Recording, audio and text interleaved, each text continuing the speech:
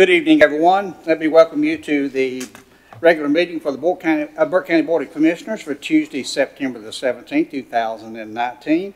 Let me welcome all of you here tonight. Madam Clerk, all the commissioners are here except for Commissioner Abley, who has an excused absence. The county attorney's here, and also county manager and deputy county managers. Ladies and gentlemen, at this time, if you will, pull your phones out, if you got one. Now look at them, and if they're on, set them on vibrate for me. Vibrate or silent, and we would appreciate that very, very much, okay? If you're a speaker tonight, when you come to the front podium, if you'll activate the red light on the speaker there so that we can make sure that everyone gets recorded. With us tonight to do our Pledge of Allegiance will be our Salem Elementary School folks that are standing back there in the corner where Ginger Stinson is the principal. And I'm going to have our invocation to start with. I'm going to ask our High Sheriff if he'll come forward and do our invocation. Then after that, y'all can come forward and do our Pledge of Allegiance. Okay, if you'll stand with me as the Sheriff prays. Let us pray. Heavenly Father, we just thank you for this beautiful day that you've given us. And Father, we thank you for this opportunity to come before you and, God, to do your business conducted here by the Burke County Commissioners. We thank you for each and every one of them and, Father, what they do to serve each and every citizen here. We thank you for the Salem Elementary School, and as they come and pledge allegiance to the flag of the United States, we thank you for these opportunities just to come and be a part of what we want to do, all the servants of Burke County, to serve you and, Father, serve each and every citizen. So we thank you for all the opportunities you've given us, God. We just ask that you would lead and guide and direct in this county commissioners meeting. For all pray in Jesus' name. Amen. Amen. All right, group.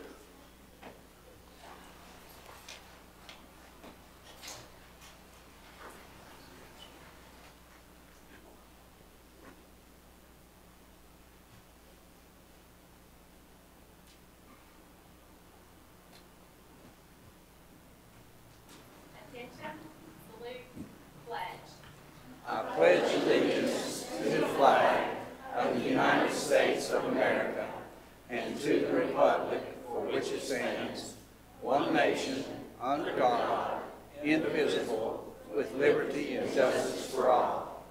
All right, if you'll stay right there and come up front, we want to come down and take a picture with you, okay? We're going to put you on the wall over there so you can see it later on.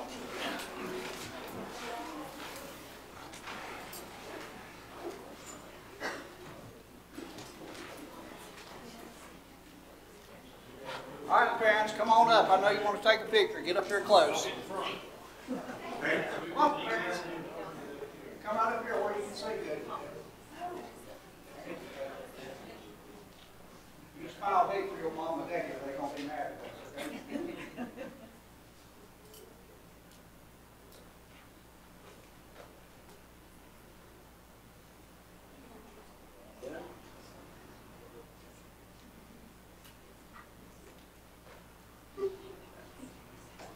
Let's give our students a big round of applause.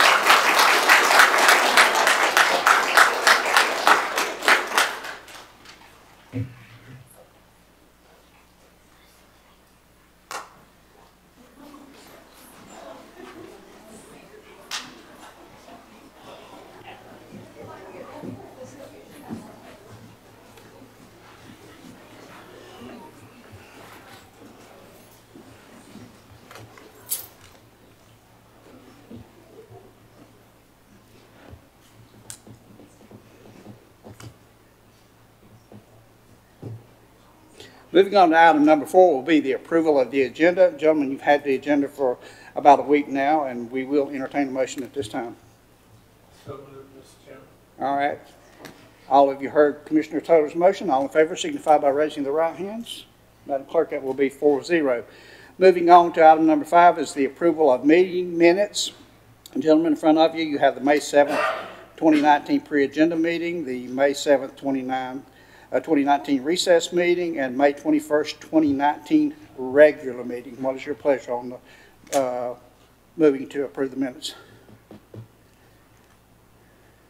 Mr. Chairman, in reviewing those minutes, I did not find any discrepancy. Therefore, I make the motion they be approved as rendered. All right, gentlemen, you've heard Commissioner Total's motions. All in favor signify by raising of the right hand.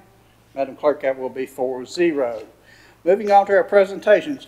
Our first presentation tonight will be from Caitlin Settlemeyer, our ASD Pet of the Month. So if you folks will move forward with the Pet of the Month.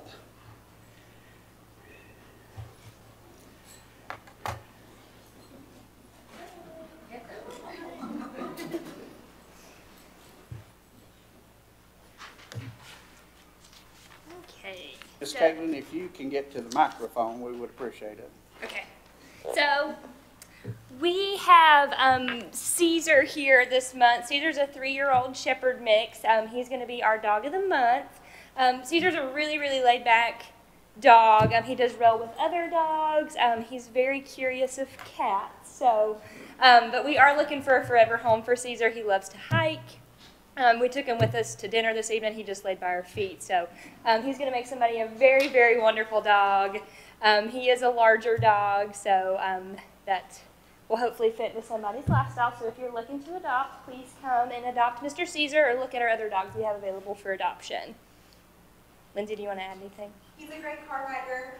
He gets right in the car and lays right down, doesn't bother anybody.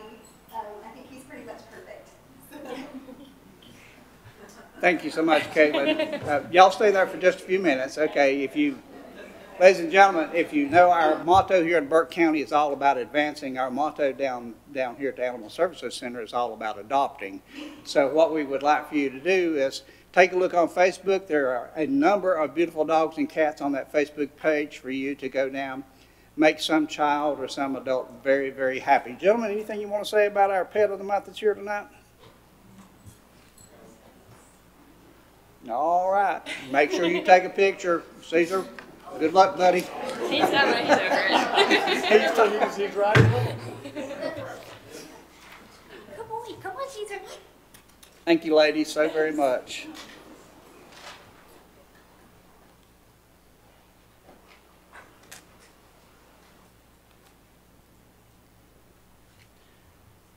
Also, ladies and gentlemen, if you don't know, we're going to have a Pet of the Month every month, so there'll be one here for you to take a look at. Next on our agenda is a proclamation proclaiming September as National Recovery Month, and with us tonight is the beautiful Kim James. Kim? Thank you very much. So I'm excited to come and report that September is Recovery Month, and we celebrated Recovery Month on this past Saturday. If you happened to be downtown, it was awfully loud. But we had a great time. We had over 425 individuals come and celebrate the concept of recovery, celebrate the fact that we're all recovering together.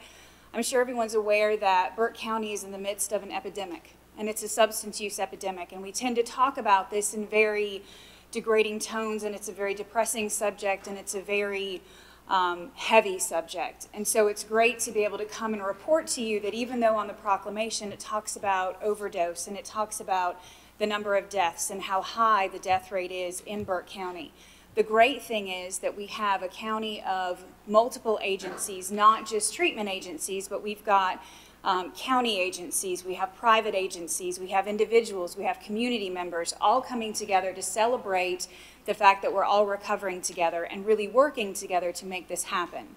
So that rally was sponsored by the Burke Substance Abuse Network. And other exciting news, we have over 150 active members in that coalition. That is something that is unheard of across the country, not just across the state. And so it's exciting to say that Burke County is on the forefront being a model for this coalition. And I know that there are members of the board here that are on that as well. And so I'm excited to say that we're delighted to be part of Burke County, and we're delighted to make Burke County a statewide and a county-wide model. So thank you for declaring this proclamation today. Thank you, Kim. If you'll stay there just a moment. Gentlemen, any questions for Kim on the proclamation? Mr. Chairman, I don't have a question, but I'm reminded of that old saying that an ounce of prevention is worth a pound of cure. And I hope this resolution works at the prevention and keeps those people off of that horrible drug. So we appreciate your work, and we do endorse your resolution 100%. Thank you very much. I don't think there's a family in Burke County that's not been touched in one manner, shape, or form by some kind of substance abuse or some kind of alcohol abuse. Everyone knows my story, how I was touched, and when you lose a family member, when you bury a child, you just, you never get over that. So Kim does just tremendous work, along with the sheriff of this county, who has been in the forefront of trying to eliminate drugs, illegal drugs in this county. And I don't know that we'll ever be able, even by a proclamation, to recognize how far forward this county has advanced in trying to eliminate drugs. We'll never be able to do it, but we got to keep on that process of doing that. And you two, thank you so very much for what you do. I must apologize. I don't get to all the meetings that I should get to. I try to get to everyone, and some of us, everyone that we can, but keep up the fight, because that's what it is, to try to eradicate this county from those illegal drugs. Anyone else? All right, Jim, I'll need a motion to approve. Mr. Chairman, I move to approve proclamation number 2019-04. You've heard Commissioner Britton's motion. All in favor signify by raising of the right hand. Madam Clerk, that'll be 4-0. Thank you, Kim. Thank you very much. Moving on to our next two items will be by the sheriff. This is also an exciting time for Brian and I as former law enforcement officers. The sheriff will be recognizing several people for gaining the advanced law enforcement certification, and I can attest to you, and Brian can too, that it takes a lot of hard work to get that. I'm very proud to have mine hanging on the wall, as is Brian. Sheriff? Thank you, sir. And I don't know where we're going to be at tomorrow. We spoke together in a meeting last night. We were in a meeting this morning, and now she's here. So we've been traveling in the same circles. Thank you for the opportunity, commissioners and Mr. Manager and Clerk, for the opportunity to bring these men and women that we have that earn these advanced law enforcement certificates. It's through a combination of education, experience, and a lot of training. So I would like to ask Jared Lee Ball to come up. Let me read what this certificate says. By virtue of the authority vested in it by the laws of the state and in recognition of the attainment of training and educational objectives commensurate with the role of a professional law enforcement officer and of personal devotion and service to the people of North Carolina, the Attorney General, and the Chairman of the members of the North Carolina Sheriff's Education and Training Standards Commission, through the authority vested in them by the laws of the state, do hereby award Jared Lee Ball with the Advanced Law Enforcement Certificate.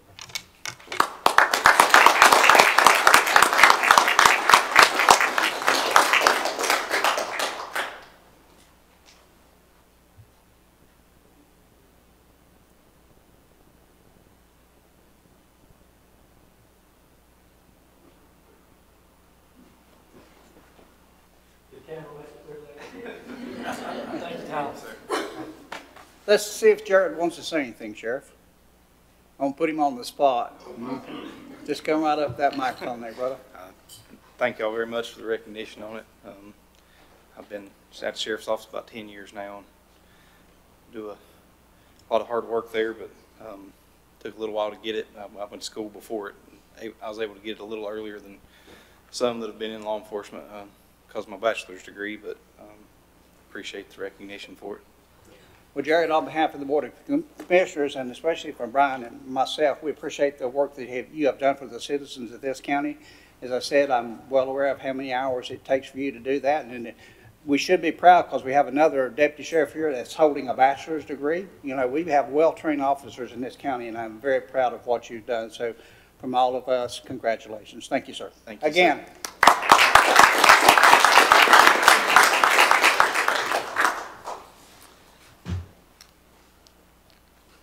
And then this next one goes to Lieutenant Steve Massey, and I'd ask him and his family to come forward.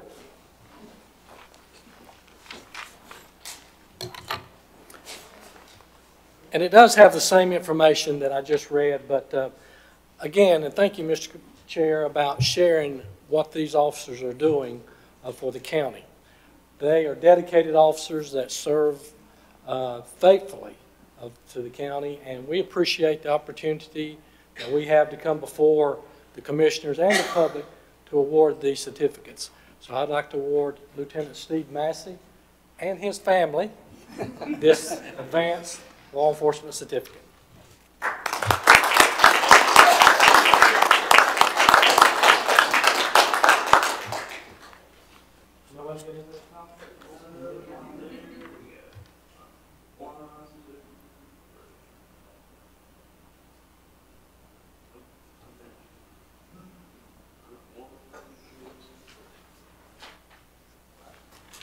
All right, Steve, you want to say anything, please? Well, yes, I do, in a way.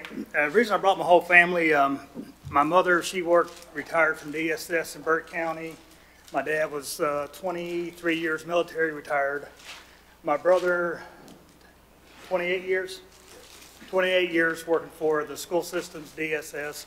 So pretty much our whole family has come through the county in retirement, and that's why we all came down. We're going to go eat here in a few minutes, but I just want to thank y'all for this. I've been in the department law enforcement since 1992, so I've got 3 or 4 more years still left in me, but I want to thank y'all for not only the county recognizing the advancement certificates for the training for us, but I just want to thank y'all for what y'all do for us.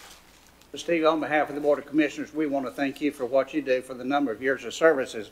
Maynard has said many, many times that finding somebody to serve anymore is, even in volunteers or even in a job, is hard to do anymore. And especially in the law enforcement arena, we've had some hard times trying to get the pay adjusted. I hope we've got it to where we've got it to a level now that is acceptable to the sheriff and you guys out there, because I know you're there to serve and protect. And it's, you know, when Brian and I were on the road too, it's just, you never know, you know, when you leave that morning, whether you're going to come back to your family or not. So it is a service and it is a sacrifice. And from all of us, we certainly do appreciate it and the work you've done. So thank you, Steve. Appreciate it. Yeah, my wife's back there. Thank y'all. Mr. Chair, I would like to say thank you for the increase in making us market competitive. That's been much appreciated, and it's really transformed our ability to hire people. And talking about old and been here a long time, I was telling Kim and the group last night that when I started, maybe and probably when you started, we could start at a very young age. And I've been in law enforcement 42 years next month, and they would let me start when I was 5. So, thank you, sir. Thanks, Sheriff. All right, moving on to item number 7, there's our scheduled public hearings. Our first one is Community Development Zoning Text Amendment, ZTA 2019-01, a public hearing presented by Peter Minner. Pete? Thank you, Mr. Chairman. Good evening, Board, Madam Clerk. Good to see you. Before you tonight is a zoning text amendment to the Burke County zoning ordinance. The request is to amend section 1216 7F4. This pertains to residential boat docks or moorings. This was a citizen-initiated request. The applicants are here tonight. I trust you have looked over the information in your packet, but just to read through the request in 1216 7F4, it reads, permitted roof materials include dark-toned wood shakes, dark-toned brown, gray, black shingles with a minimum wind rating of 80 miles per hour, and dark-toned brown, gray, or black synthetic products that mimic natural materials. Metal is not a permitted roofing material. That's how it currently reads. This amendment is to add to that that section, and so it would carry on in that metal is not a permitted roofing material on Lake James. On lakes Roadhis and Hickory, roofing material for moorings and gazebos may also include metal. Roof colors must mimic the natural environment and be pre-approved by the zoning administrator prior to permitting.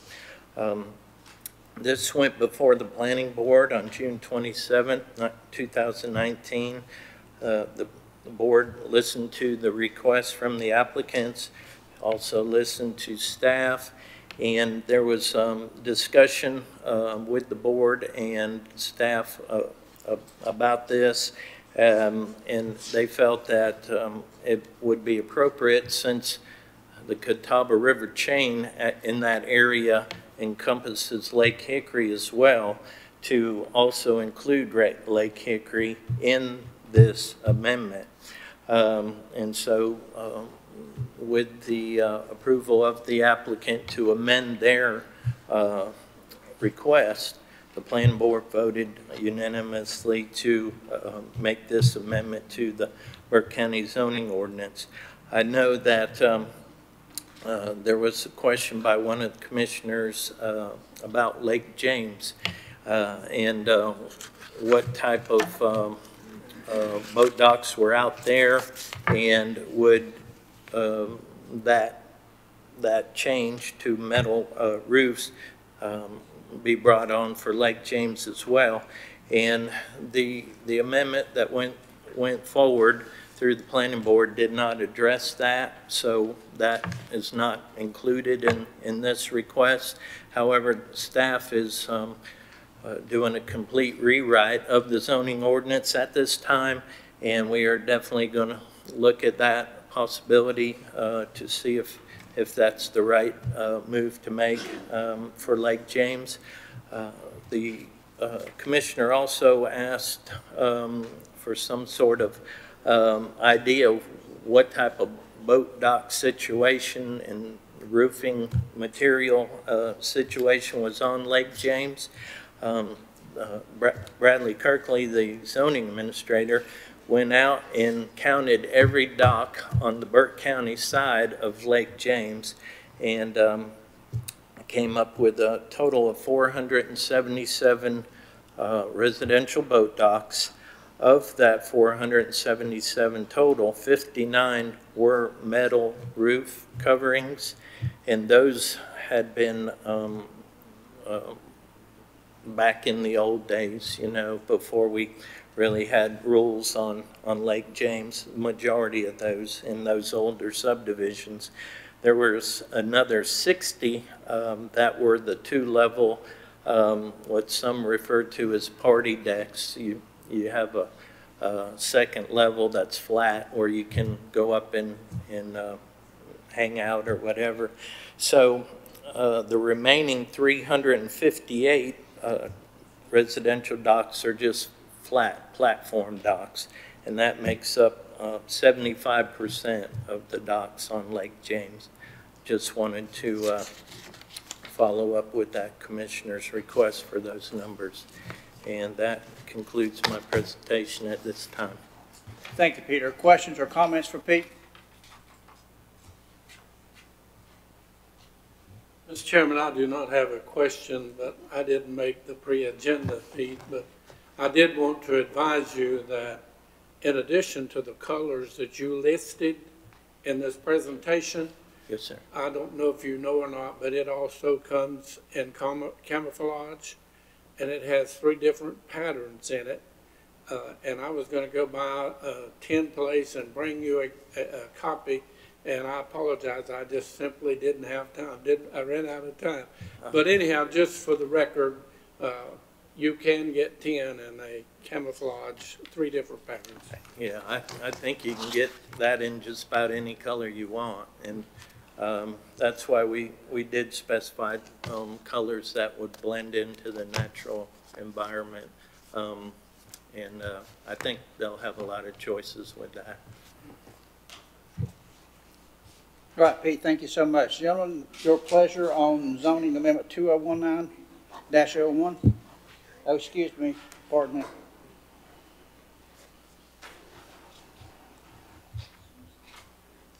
Okay, at this time, I'm going to open the public hearing. Madam Clerk, I'm so sorry, I was way ahead of myself there. Public hearing, is there anyone here that would like to speak to ZTA 2019-01?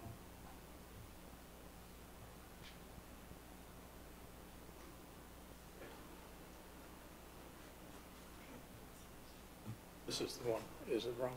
Sorry. All right, seeing no one to speak on ZTA 209-01, I will close the public hearing and now ask the commissioners their pleasure on this matter. Mr. Chairman, I move to adopt ordinance number 2019-112, amending the Burke County zoning ordinance in reference to zoning text amendment ZTA 2019-01 and adopt the following consistency statement.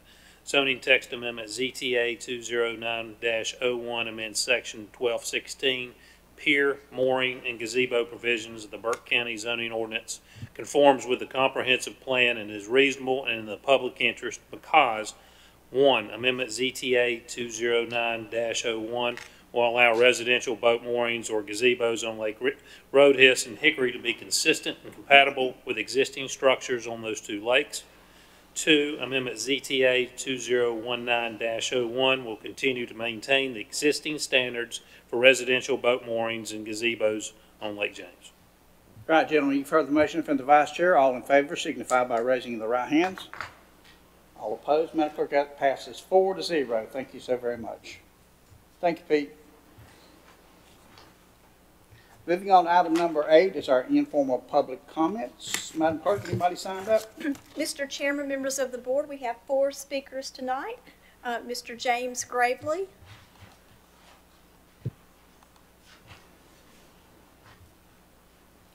For all of those that are speaking, if you will just announce your name and your address, and then you can begin. Hi, my name is James Gravely. I live on 4105 St. Paul's Church Road. To start with, thank you for your service. It's not always fun sitting through these meetings, I know. So, this is concerning an agenda item later today concerning removal of a trailer that was moved in illegally on St. Paul's Church Road. And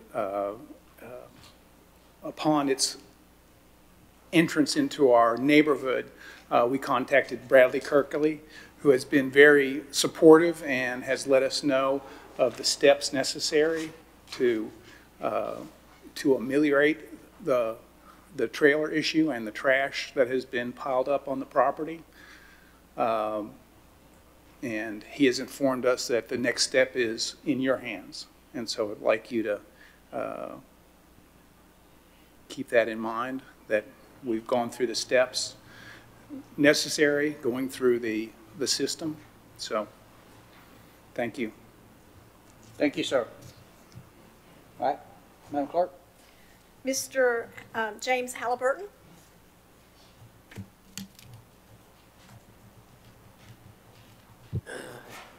First, I'd like to say I'm kind of nervous up here. But I would like to say, too, so don't worry about it. I would like to thank you guys. You kind of calmed me down a little bit. I'm glad to see that y'all still honor the flag and you're teaching our kids how to honor it. I'm just reiterating what Mr. Gravely said. We had a situation where we've had it, and I'm sure Mr. Steve Wiston knows them. Sabrina Starnes and Dylan Fry, they've all been in drugs. We finally got rid of them, but some more family movers came in. They brought a trailer that had no windows, gutted, the side of it tore off, and probably what happened was people usually give around $1,500 to $2,000 to get rid of these trailers off of these trailer lots. And that's probably where the people that moved in probably are buying their drugs. And, you know, we got rid of the guy and his girlfriend that were there, thanks goodness to the Burke County Sheriff's Department. But we still got something there that somebody else can move right in, and we got the same situation again. We're going to have to go right through it. It's took us almost a year to get this far. And like I said, it's just infestation right there, right beside our homes. It's their land, but they moved this mobile, it's a junk hole. They just moved it in there, and we got them out, but the old trailer's still there. Come in wintertime, some more of that family, or he can move right back in. We like to see the county take some kind of action here. I don't know what it could be. Tear it down. Good God, give me permission. I'll tear it down. Just help us out here a little bit. You wouldn't want this on right beside your home, and I got grandkids. I'm telling you, I'm really hoping that you guys help us out on this. Thank you. Thank you, Mr. Halliburton. Madam Clerk? Mr. Zenzao.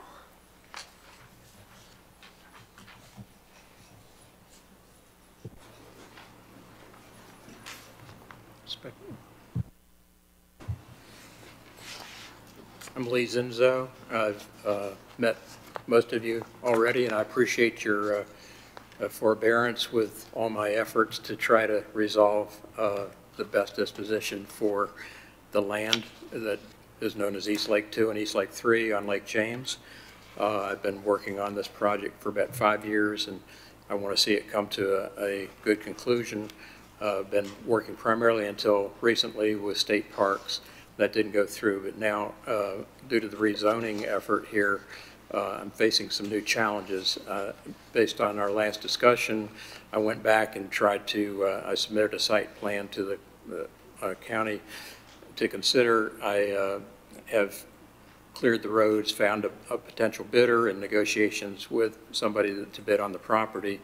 So there's a lot of things going on. I sent an email this morning, and it's probably confusing everybody, but what has happened just since last Friday is that the one party that was interested in developing this land told me that he could not even make me an offer.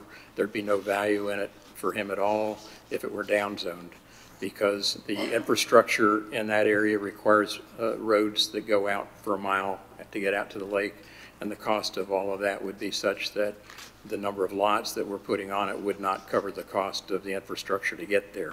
So that's one of the problems I'm now facing. If the rezoning goes forward, then it will put me in the position as manager of the LLC that owns the property of basically being stuck with the land and having to try to find some other way to develop the property. Or maybe somebody else would be more generous than this particular party. Then I thought a solution might be, as Scott said, maybe we could amend the PRMU zoning to allow more lots.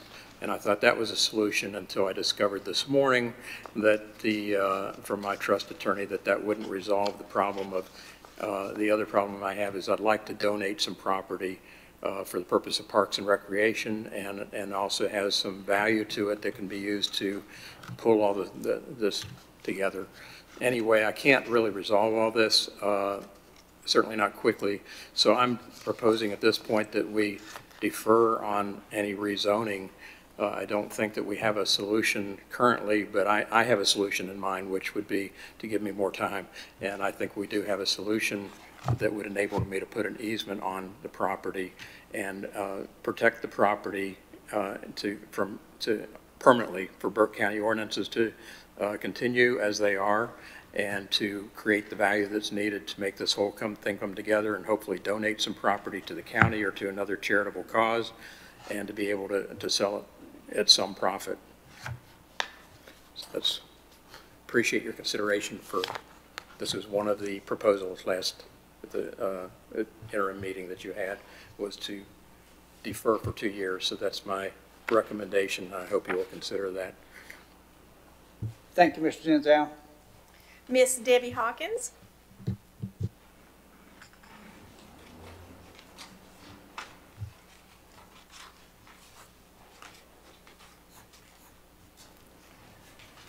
My name is Debbie Hawkins. I live at 4043 Old Secrest Avenue in Morganton. It's been a busy month for the new staff starting in Animal Services and the newly elected Advisory Board. The Animal Advisory Board had a called meeting in August where elected officers, we developed a mission statement and began identifying goals for 2019-2020. Amy Burnett and I also met with representatives from the different rescues in our area to identify any concerns or issues they had.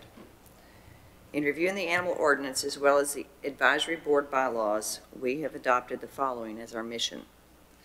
The Burke County Animal Advisory Board's primary mission is to advocate for the humane treatment of companion animals.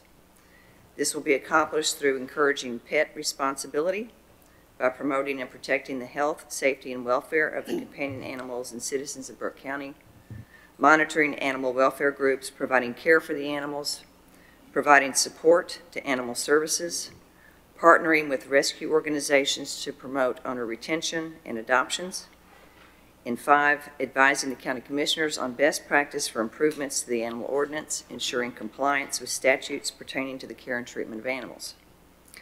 The animal services staff have done an incredible job reorganizing and improving standards of care in just 1 month. The future for the quality of care for our animals depends on all of us working together to find solutions, and I just wanted to update you on where we are with that. So, thank you. Thank you. Great report. Anyone else, Madam Clerk? That's all the cards I have, Mr. Chairman.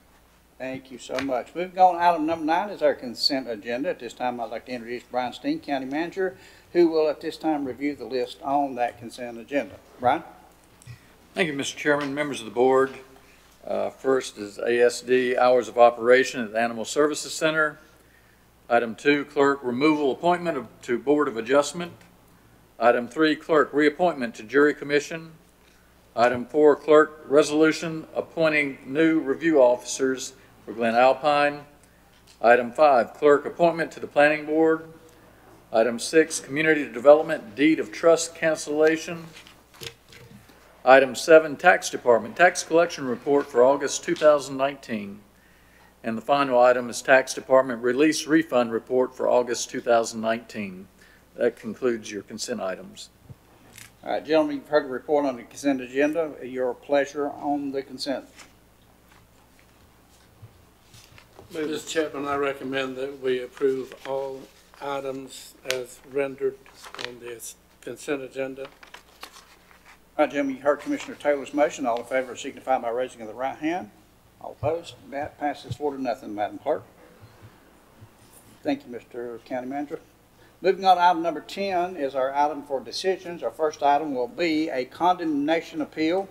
Case file number 116-19 presented by Bradley Kirkley, our zoning administrator. Bradley? Thank you, Mr. Chairman. Members of the board, the first item for you that we bring tonight is a condemnation for property. Address is 2467 U.S. Highway 70 on the eastern end of Burke County in the Eichert area. The structure and home, which burned several years ago, was actually condemned through the condemnation process in accordance with all general statute requirements. It was condemned by Kevin Flynn back on June 20th of 2019. Within your packet and information, there were some photographs that were included there of the structure itself. The single-family home is secured by a fence, which is locked. Staff or members of building inspections have not been inside of the dwelling itself.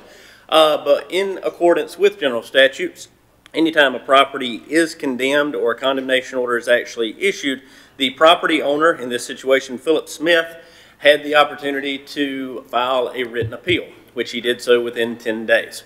That appeal, once it's filed, brings that before you all this evening for ultimately a decision regarding either the extenuation of additional time for the removal or the upholding of the current rule as it's been written. By general statute, the maximum amount of time Kevin Flynn could offer for the condemnation, which is issued in the order as handed out on June 20th of 2019, was for the maximum amount of 60 days for the structure to be demolished and the lot to be cleared. An update to provide to you before you render a decision here this evening since our pre-agenda meeting. As of Friday, the property itself that is referenced here was purchased by an individual. That property was purchased. I will give you the name of that individual. Looks to be a Charles William Chaffin out of Lenore. Acquired the property from Mr. Smith. In purchasing the property, he also obtained a demolition permit. I was able to reach Mr. Chaplin by phone on Friday to touch base with him to let him know of the pending meeting this evening and to ask basically what is his steps looking forward to this. He advised me that he would have equipment on site by the end of this coming week and expected to have all demolition completed within the next 60 days. He offered 2 months. So therefore, if the decision and the interpretation of the rule from the board this evening is to uphold the order and offer 60 additional days for this demolition to occur, it looks like we do have a willing party that is going to accommodate and would keep it from coming out of tax dollars to ultimately do that. If you have any questions, happy to answer them. Thank you, Bradley. Questions or comments for Bradley? All right, hearing none, what's the pleasure of the board? Mr. Chairman, it seems like a very reasonable solution and a win-win situation, so I'd like to make the motion to uphold the building inspector's ruling and grant an additional 60 days for the owner to comply with the condemnation order for case file 116-19. And I guess to make this legal, it will convey to the new owners the extension. All right, gentlemen, you've heard Commissioner Taylor's motion. All in favor signify by raising of the right hands. All opposed? Madam Clerk, that passes 4-0. Thank you so much. Moving on to our next item is an abatement and demolition order number 4155 at St. Paul, at 4155 St. Paul's Church Road, presented by Bradley Kirkley, Zoning Administrator. Bradley. Thank you again, Mr. Chairman. This situation that is regarding 4155, similar in fashion as what we just discussed. There were a couple of citizens from the public who spoke in regards to this. I've worked in conjunction with them dealing with this matter. They were the complaining parties in dealing with this 4155. Long and short of it, there was an illegal mobile home brought to this spot at 4155 St. Paul's Church Road. The zoning district is listed as R2, which by the zoning regulation does not allow us to issue a permit for a metal-on-metal single-wide. The mobile home was brought in illegally. He was placed along St. Paul's Church Road. When we established contact with the property owner, he turned and moved it to the back of the property behind the tree line, I guess in an effort that we wouldn't see it. That did not go over so well, so therefore we condemned the property and the structure. There is no power that has been granted. There is no water to the potential site. However, the mobile home still exists in its current fashion. To my knowledge, the property is vacant. There is some solid waste on the site. Within your pre-agenda information, there was a photo including a pickup truck vehicle that was blocked there within the highway. That structure and vehicle has now been moved. So nothing for your decision tonight would deal anything with a motor vehicle to have it hauled away from the property. But ultimately what we are at is the condemnation ran its course. There was no appeal. There has been no public outcry or show from the property owner. A Kenneth Dwayne Piercy is the legal owner of the site. We have did multiple mailings, multiple notices, posting at the property, posting at his address. There is some outstanding tax information that hasn't been paid there regarding the property. So what staff would like is the blessing from the board to work in conjunction with our county attorney to see what steps can be taken to have this mobile home removed from the site. To my knowledge, it was derived from McDowell County.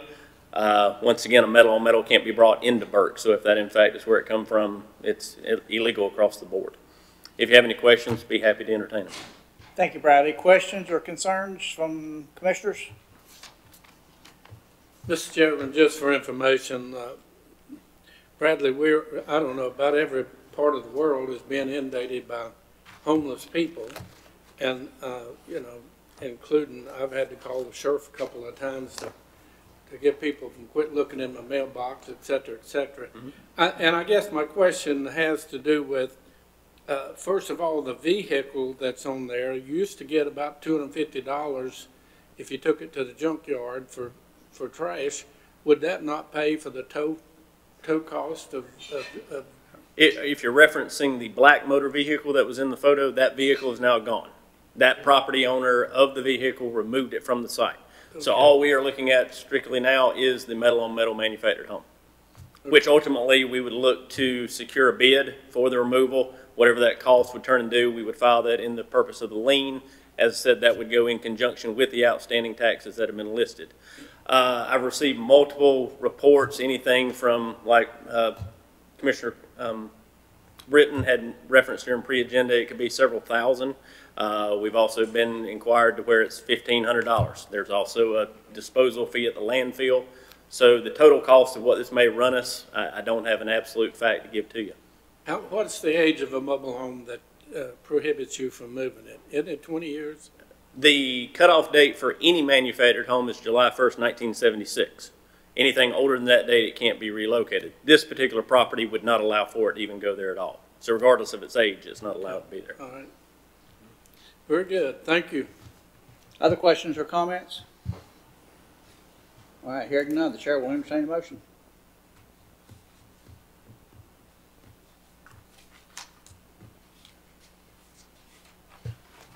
Mr. Chairman, I move to uphold the condemnation ruling for the mobile home and allow for code enforcement to use justifiable means to remove the violations and nuisances from the property located at 4155 St. Paul's Church Road. Any cost via cleanup, demolition, or removal will be placed within a property lien and recorded within the Register of Deeds office. All right, gentlemen, you heard the vice chair's motion. All in favor signify by raising the right hand. Madam Clerk, that passes 4-0. Thank you, Bradley.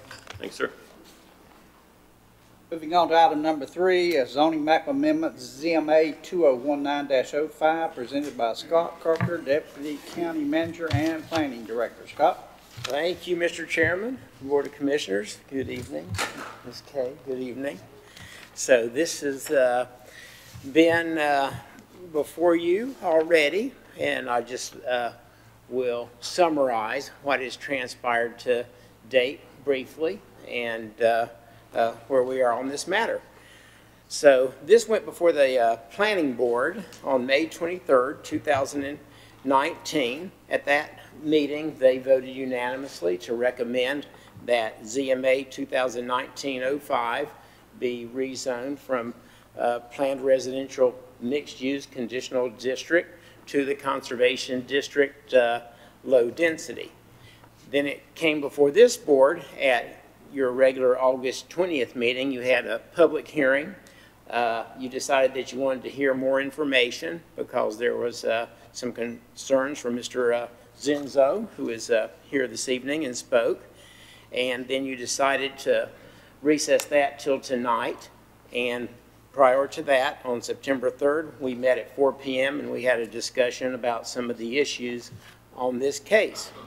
So just to briefly go over the case, this started back in 2004 with Carolina Sooners, which is, as we know, is Crescent Communities, and they petitioned Burke County to rezone approximately 1,122 acres of land, which is off of North Carolina Highway 126. You're most familiar with that area because the county park is there. And so they gave us 134 acres adjacent to these properties. And so they petitioned to have a parallel residential mixed-use conditional district. And basically that included 6 different parcels of land. And each one of those parcels of land had different allowances or restrictions. And so through the years, some of those have been given away by Crescent, like the land that we received for County Park. Some of them have been further subdivided or cut up, or they have been sold off. And so Crescent is out of the land business.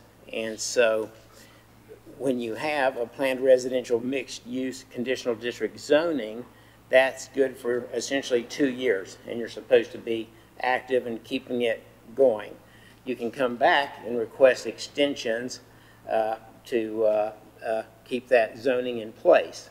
So Crescent had come back several times, but the zoning expired that they had put in place in 2004, 5 years ago.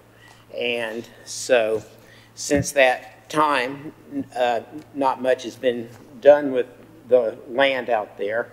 There was a proposal that State Parks was going to buy these properties that are now being requested to be removed from this rezoning, and that deal fell through, as you're aware, after some time. So let's see here. So the request is before you now. The staff has not changed our position really on this, even though there are some options for you all to consider.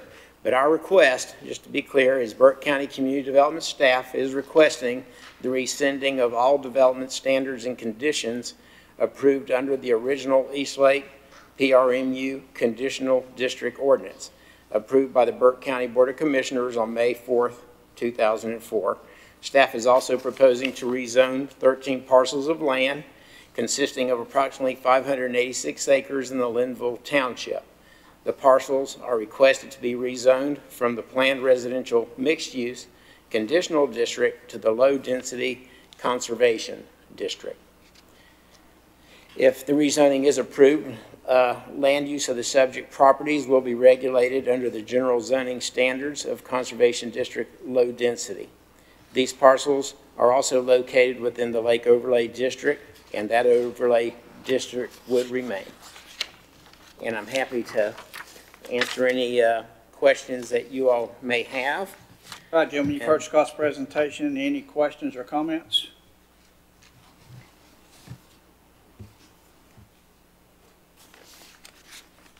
Scott, the rezoning request that was made, if I understood your comments as you stated it and looking at your material. Yes, sir.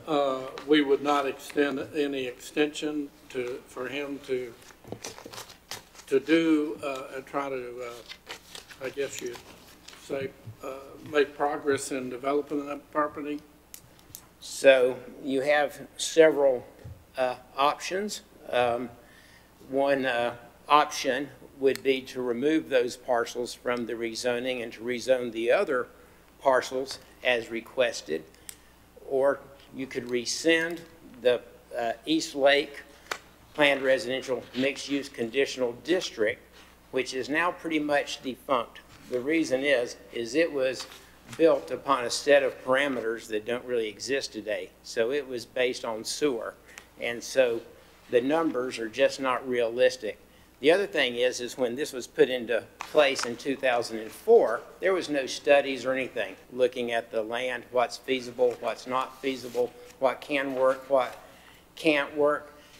When they developed the state park and they took out 3,000 something acres from Crescent to be able to develop, they essentially just threw a lot of density over here on this side of the lake.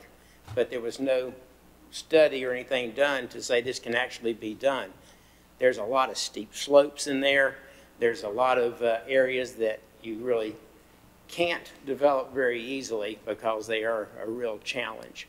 And so I have heard from a developer, the developer that Mr. Zinzo referenced, and he said that he would have to get at least 200 lots out of the property because of having to build in 4 miles of roads essentially to get to the lake shore. So as you're well aware, all the value at Lake James is on that lake shore. As soon as you move off the lake shore just 100 yards, the values drop very quickly. And so one of your other options could be to request a new planned residential mixed-use conditional district that meets today's criterias and the realities on the ground that would allow for, more units than the CDL. So Conservation District Low Density, what he has left, would allow for 110 lots, and the developer was hoping to maybe close or something before this meeting or to do something, but he said he needed 200. So that's another option. And then the other option is just to rezone it as requested and as the planning board recommended. Other questions or comments?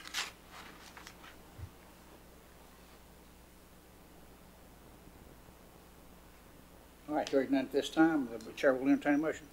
Mr. Chairman, I move to adopt ordinance number 2019-07, amending the Burke County zoning map and related consistency statement. Statement of consistency, ZMA 2019-05. The proposed rezoning will be consistent with the 2016 through 2030 Burke County Strategic Land Use Plan and considered reasonable in the public interest because the proposed rezoning is consistent with Section 9A13 of the zoning ordinance to rezone parcels to an appropriate general zoning district when progress has not been made toward developing the parcels in accordance with the current approved conditional zoning district and plans. All right, gentlemen, you've heard the vice chair's motion. All in favor signify by raising of the right hand. All opposed? Madam, that passes 3-1. I'm sorry, Jeff, I didn't see your hand go up. So that does pass 3-1. Okay. Thank you, sir. Thank you, Jimmy. All right, moving on to item number 11 is our reports and comments. Our first is General Services Water and Sewer Report presented by Miles Champion, our General Services Director. Miles. Good evening, ladies and gentlemen. Previously, you had asked me to put together an overview of our water and sewer system. I've included these slides I want to show in your packet. And this is just a brief overview. I can go into a lot of details and some things I would have to dig out of some previous records. But Burke County currently operates 18.5 miles of gravity sewer lines and about 12 miles of force mains, and also about 93 miles of water distribution systems. And the first thing I'd like to go over is the water system, just to give you some brief data. Our water system is supplied by 4 suppliers. As you can see there, the city of Morganton provides about 54 million gallons a month to our system. The town of Valdez, 30 million gallons a month. The town of Longview, 10 million gallons a month. And Oxford Water Corporation, 55 million gallons a month. So all in all, we purchase about 149 million gallons a month from those 4 providers. And something just to take from that is that you can see that Morganton and Oxford Water Corporation are your larger suppliers, making up approximately 1/3 of our water for each of those. Water storage, we have 5 water storage tanks. They're all ground storage tanks. We have no leg tanks. They're located on high elevations to give our system pressure. Our capacity from like Mineral Springs is 100,000 gallons. Music Mountain is also 100,000 gallons. Watershed is our smallest tank at 50,000. And we got Sugarloaf at 250,000 and Tiny Mountain at 200,000. So all in all, we can store 700,000 gallons worth of water, and that gives you a pretty decent fire flow volume there. Water customers, that's what we really like to see is more customers, and currently the breakdown on that is residential customers is about 1,753 active customers. We do have approximately 2,200 meters in the ground, but not all of them are active. Some of them are vacants. Some of them are under construction, etc. Commercial industrial is about 46. And then we have about 26 customer accounts for schools. That's not 26 schools. We may have multiple meters per school. So we do have a pretty good size school base there. And on to our sewer system. Sewer is pumped to the town of Valdez and the city of Morganton for treatment. We also, what I didn't include in that was we also pump to now the city of Hickory as part of that. We've got 4 major pump stations in our system. So we don't treat, we just move wastewater. Edgar Creek Pump Station is 1,000 gallons a minute. George Hildebrand School is 300 gallons a minute. Indian Hills is at 1,000 gallons a minute. And Island Creek is 1,100 gallons a minute. Currently, Ecker Creek is, we're going to start construction on rebuilding that here in October. So that'll be we're not having an additional flow capacity. We're just keeping the flow we have. There is plenty of capacity in that plant, in that station. Active sewer accounts are not nearly as high as what the water accounts are. We've got about 111 sewer accounts with only about 8 commercial and 7 schools.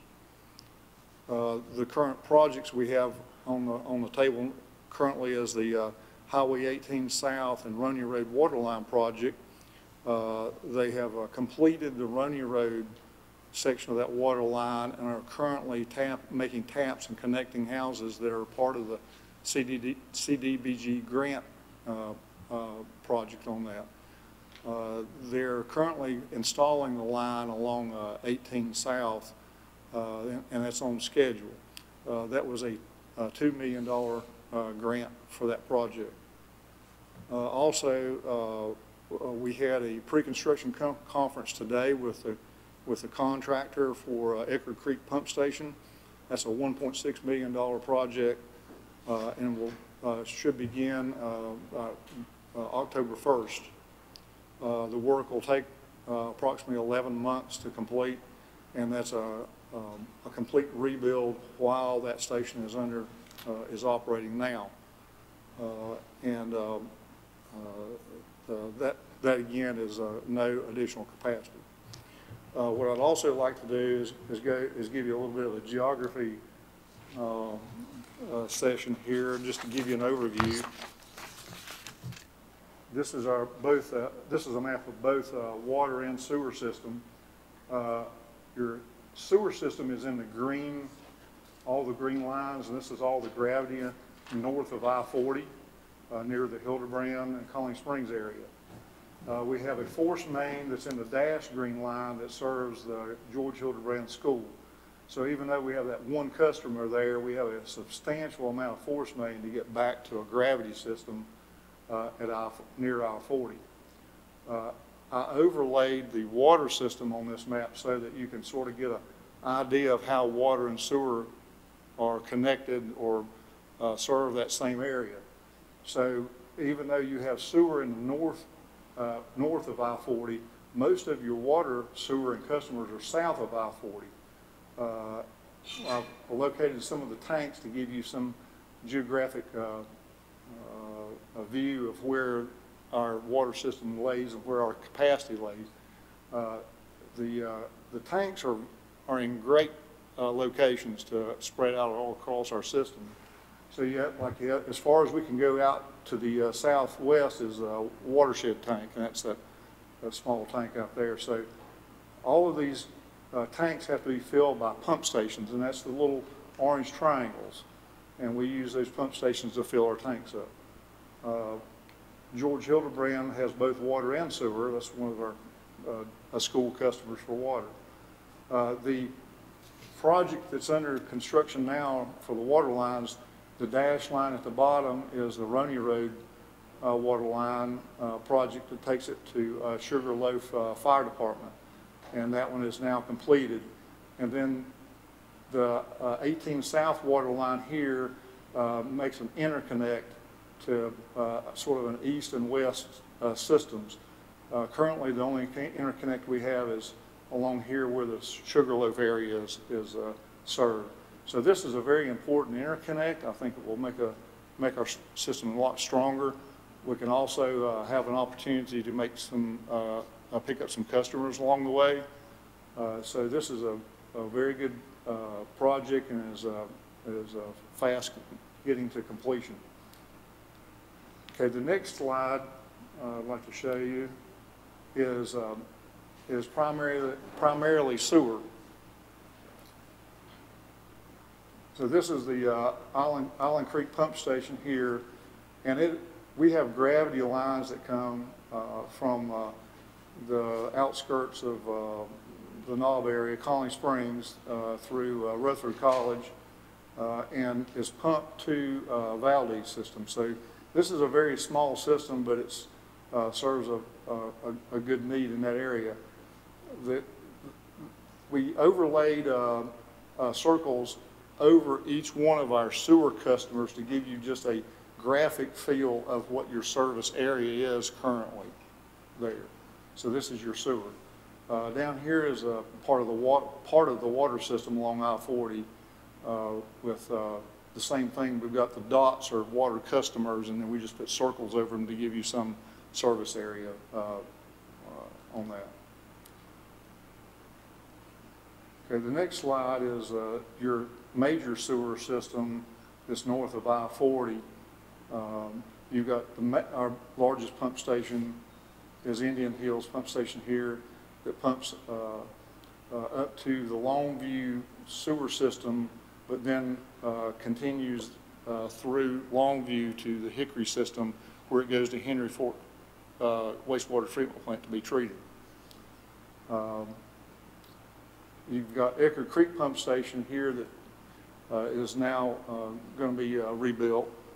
That serves a I-40 corridor, Highway 70 corridor in this area. Then you have another gravity line that comes out from under I-40 on the south side, and this is one of our older lines that serves mostly the Hildebrand area. We do have about 6 interconnects with Hildebrand along this corridor here. That's where most of the customers are, and that's where most of our flow is. This gravity line has, as you can see, very few customers on the line, but it's necessary to pick up this area near I-40 there. And then, of course, the last slide is the George Hildebrand School, and you can sort of see how the gravity sewer has a few customers on it here with a very long force main, but you also have quite a bit of water service in this area, in the George Hildebrand area around that school. But since it's sort of an isolated case, I wanted to bring that up as a separate slide. And that's sort of the overview of the system. And I've got books and books of data, and that's boring engineering stuff. So if you have any questions, I'll try my best to answer them. Thank you, Miles. Questions or comments? Miles, not about your report, but the new group of houses, apartments being built in Hildebrand, do you know how many that is? And I'm assuming that Eckerd will supply that and not the county. I do not know how many that is. I can find that out and let you know. That is probably going to be Eckerd Water Corporation. They haven't made an application for water at our office yet. I assumed it would be. It's only probably less than 1,000 feet from where they collect their bills, their office is. Right. So, but it's a nice set of apartments, and I understand they're going to be some single beds, double beds, and 3 bedrooms, all 3 offered. But I just wondered how many it was going to be, and if you knew that. So thank you. Yes, sir. Other questions or comments from Miles? Miles, I just want to say that's a good report. I like it simplified and it makes it easy to read. So thank you very much for putting the time in. Let me know if I can do anything else for you. Thank you. Any other questions or comments? All right, sir, so I'll need a motion to accept the report. Make the motion, Mr. Chairman. All right, you've heard the motion by Maynard. All in favor, signify by raising the right hand. Be 4-0, Madam Clerk. Thank you so much. Moving on to item number 2 is our reports and comments, and I believe I'll start over to the right with the county attorney. Nothing from me tonight, Mr. Chairman. Thank you. Mr. Taylor? Mr. Chairman, other than our regular appointed committees that we're on, and 2 of mine did not have meetings last month, so you only got 3 out of 5. But I would like to add to that several of us did this, but I attended the North Carolina Association of County Commissioners annual conference. That was a 3-day event, 9/23 through 9/24. The Meriden Open House and Tour on 9/13. The Lake James Fire and Rescue 50th year celebration on Saturday, 9/14. And also worked the Morganton Historical Festival on September the 7th. And they had a huge crowd. I think it was a great success for the city of Morganton. Thank you. Thank you, sir. Thank you, Mr. Chairman. Like Maynard said, I attended some of those very same things and I had a really good time. A couple things I did want to mention. Last week I was honored to be voted in as the new chair of the trustees at Western Piedmont Community College. We've got a lot of exciting things going on at the community college. One of the things that we're going to be working on this year, as many of you already know, We're going to be electing a new college president. That search has already begun.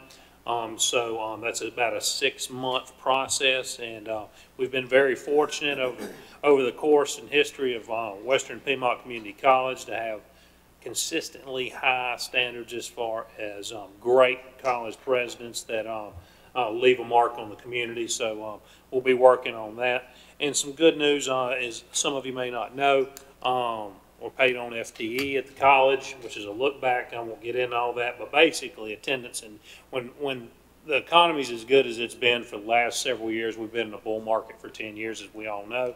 Jobs, jobs, jobs. Well, when people have jobs, they don't tend to attend community colleges much, so the participation rates go down, the funding goes down. But I will say there's been, and that's across the state, all community colleges, and even nationwide. It doesn't matter. It's not just Western Piedmont. And that's just the health of the economy. But I will say, because of innovative programs and workforce development initiatives that have been taken in the last couple of years, that we've actually turned those numbers around, and we're actually see a 9% increase over last fall's enrollment for the first time in years. And one of our programs, which is Career College Promise for high school students, we have enrolled in that 498, which is a 40% increase over last year. So good things happen at the community college. And I did want to mention too, and can't see this at home, but I was at a TDA board meeting this morning, and Our State magazine, which many of you subscribe to, it's a wonderful magazine. It's been very kind to Burke County, and Our State magazine is featuring Burke County in the October edition. I got a cover here. It says Grand Canyon of the East, Linville Gorge, beautiful picture. So another great thing happening here in the county. And actually, out of a couple 100-page magazine, they're going to dedicate, from what I believe is about 75 pages, just to Burke County. So, you know, there's a ton happening, whether it's tourism, workforce development, things at the college, BDI. We're all working together, and it's fun to be a part of right now, because as you said, we're all about advancing, and we really are. So anyway, sorry to take so much time, but lots of good news I wanted to share. Thank you, Mr. Chairman. Good report. Commissioner Britton. Thank you, Mr. Chairman. I would just like to update the board on our DSS director search. That search is well underway. We've been working with our consultant to help with that.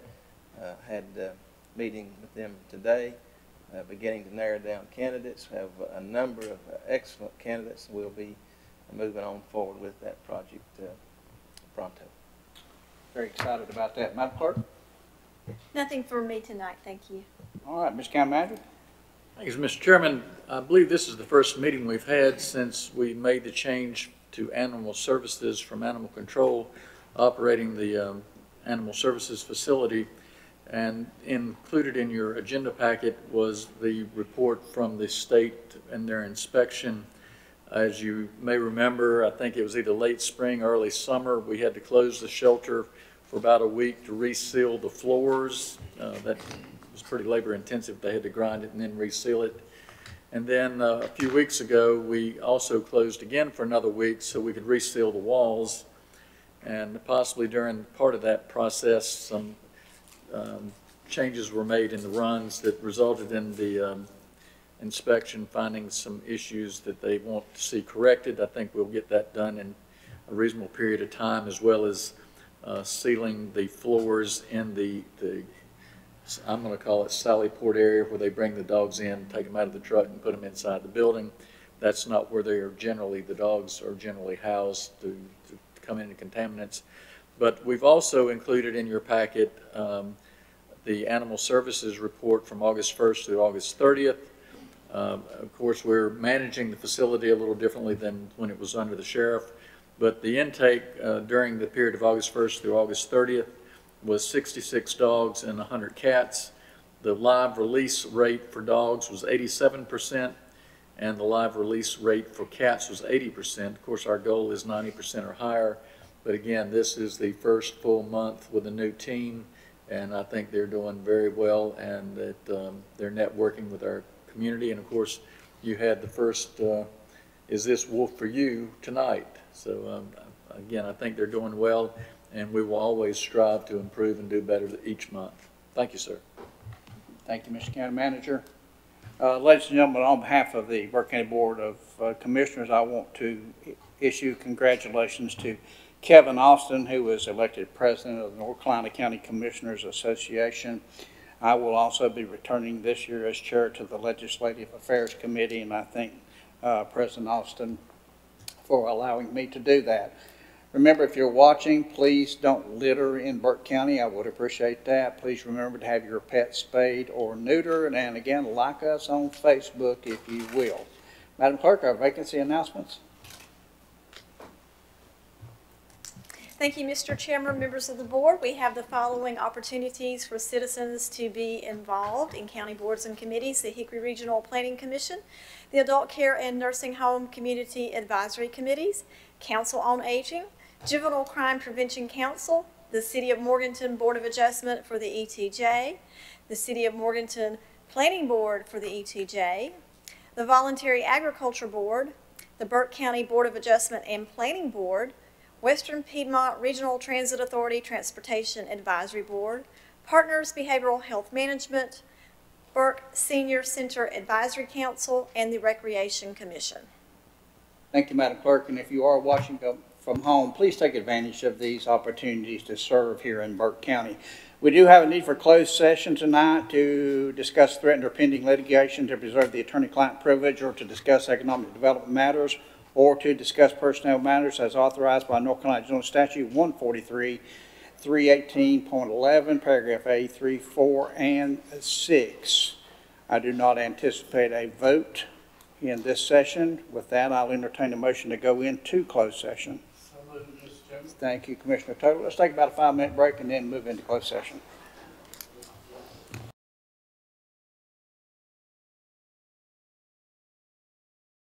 All right, Madam Clerk, we had a proper motion to come out of closed session.